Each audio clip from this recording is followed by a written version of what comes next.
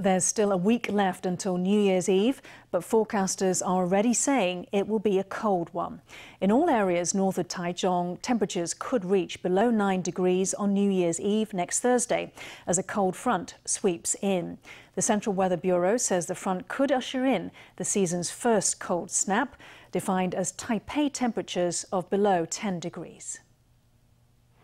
The drizzle in northern Taiwan may soon come to an end as temperatures rise back to 23 degrees on Saturday. But the CWB warns that an even more powerful cold front is due to head south next Wednesday. 下礼拜三之后，也就是30号开始。 From next Wednesday, December 30th, the strongest cold front of this winter season will move south. It could turn into what we rate as a cold spell. This cold wave will bring low temperatures to all of Taiwan. We expect temps to reach 9 degrees or lower in the northern half of the country. In other open areas, temperatures could be 2 to 3 degrees lower. If you're going to a countdown event or to the New Year's Day flag-raising ceremony, expect to feel the chill. If you want to see the first sunrise of the year, the north is not a safe bet. You'll have a better chance at success in central or southern Taiwan. 跨年前后，整个天气的大环境还是以东北风为主。 Before and after New Year's Eve, the weather will mainly depend on the northeasterly winds. Central and southern Taiwan will see stable weather, but since the north and east are windward areas, they will see cloudier skies. As for the chances of rain, we'll have to keep monitoring the moisture levels. There's a chance the beginning of the year will be a wet one. With big temperature swings likely this coming week, make sure to wrap up warm to avoid catching a cold ahead of the celebrations.